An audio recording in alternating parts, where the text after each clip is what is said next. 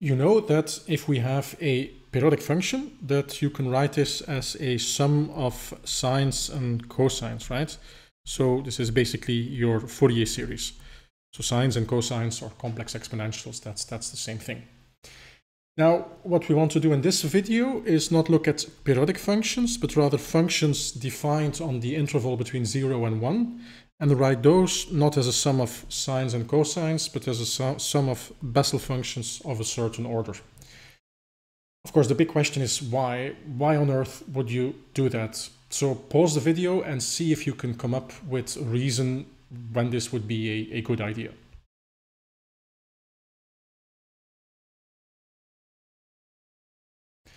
Now, in theory, you can take any function and write that as a sum of any other set of functions, as a sum of basis functions, provided that that set of basis functions is complete, which means that it can represent any function.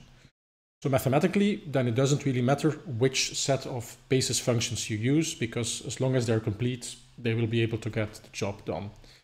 But that's, of course, in mathematics, in an abstract sense. If you concretely want to use that series expansion to come up with the numerical results, then the choice of basis functions could be important, because say, for example, you're interested in achieving a precision of, let's say, 3 decimals, and it might be that for one set of basis functions, you would need 1,000 terms in order to get that precision, whereas for another set of basis functions, 1 or 2 or 3 terms would suffice.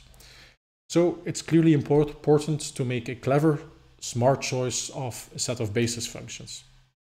And a good choice would be to find some basis functions which already incorporate some of the physics of the problem.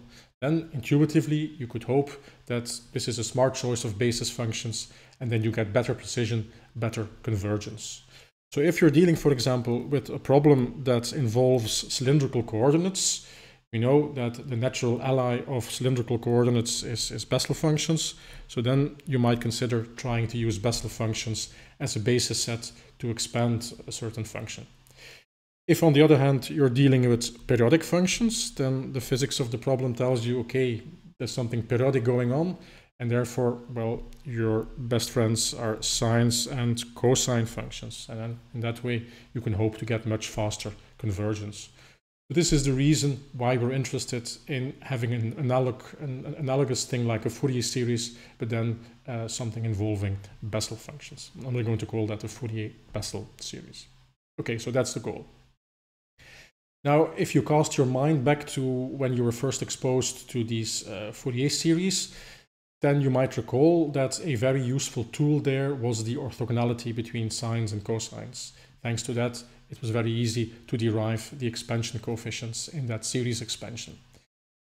And we're going to do something similar for our Fourier-Bessel series. We're also going to look at an orthogonality relationship, but of course a slightly different orthogonality relationship.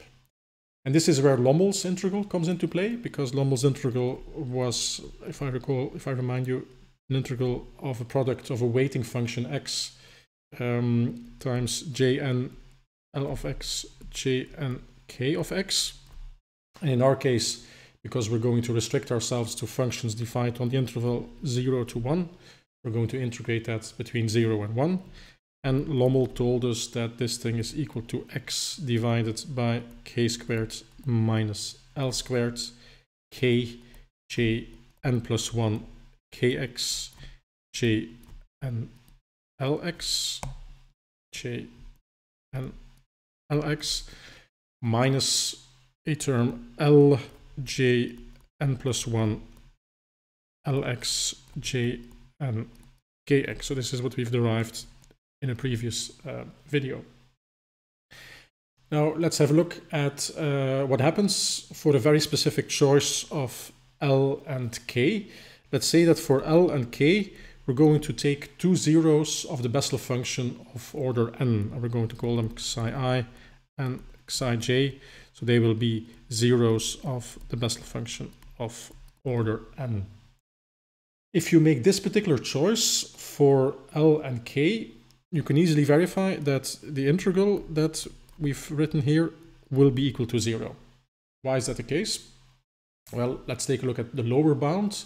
If we evaluate that at x equal to 0, then this term will make sure that there's nothing left. If we evaluate this at x equal to 1, then we need to look at these particular terms here. So this will become jn of xi I, and this will become jn of xi j. But precisely because xi i's and xi I and xi j are zeros of these functions, these terms will also vanish. So this means that the integral is 0. Now, what on earth does this have to do with an orthogonality relationship? Because an orthogonality relationship requires a scalar product, right? But let's say we define a scalar product between two functions f of x and j of x, g of x rather, as the integral between 0 and 1 of the product of x and then these two functions. So obviously we have the freedom of choice to define a scalar product any way we want. In this particular case, we take the product of our functions and we multiply that by a certain weighting factor, weighting function. And we've also made the choice of integrating between 0 and 1. And depending on your application, depending on the functions you work with, you make a different choice of weighting function or integration bounds such that you can derive useful relationships. And in our case, we can say that under this definition of scalar products, these two functions here will become orthogonal. Good. So how are we going to make use of this? Well, again, let's go back to what we want to do. We want to have a function f of x expanded as a sum which involves Bessel functions.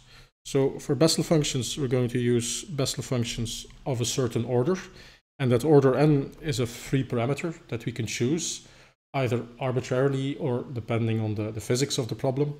And then the Bessel functions we're going to use are of the following form: xi I of x, where these guys are again the zeros of the Bessel function. And you can show that there's an infinite countable number of them. So you will have an infinite sum here going over Bessel functions of this following form with scaling factors related to the zeros of that Bessel function. And the big question here is, what are the corresponding expansion coefficients for each of these different terms? So that's the main goal when trying to derive a Fourier-Bessel series of this particular function f of x.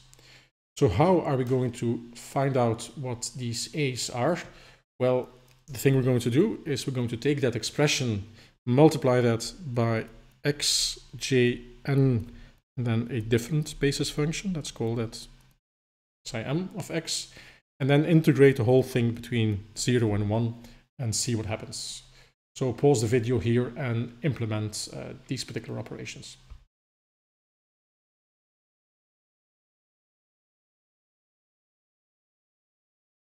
So what we're doing here is we're basically taking the scalar product of this equation here with the function jn xi m of x, and that becomes the integral from 0 to 1, our weighting function, our first function, and our second function. Okay, dx.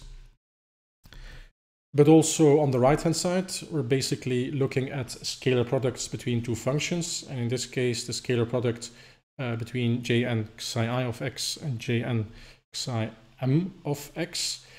And yeah, there's orthogonality going on, right? So these will be orthogonal.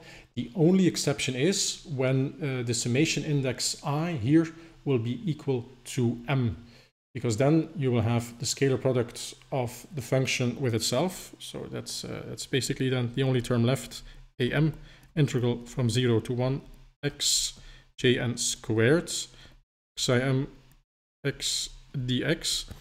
And this particular integral is not governed by Lommel's integral, which we use to derive the orthogonality, because for Lommel's integral, we really needed a situation where the k and the l, remember, the scaling factors were different. And in this particular integral, they are the same. So this is the only term that does not vanish. And that gives you a nice explicit formula for one expansion coefficient at a time. So you can just replace that, keep on multiplying this with different trial functions, and then one by one you can recover the expansion coefficients. Because what you have on the left-hand side But if you assume that your function f of x is known, then here you have an integral which you can calculate, either numerically or analytically. So this thing you can calculate. The thing here, this normalization integral, the product of this function with itself under the scalar product, that's also something which you can calculate analytically, but that's something we're going to do in the next video. But as soon as you have calculated these two things, you know what the expansion coefficients are.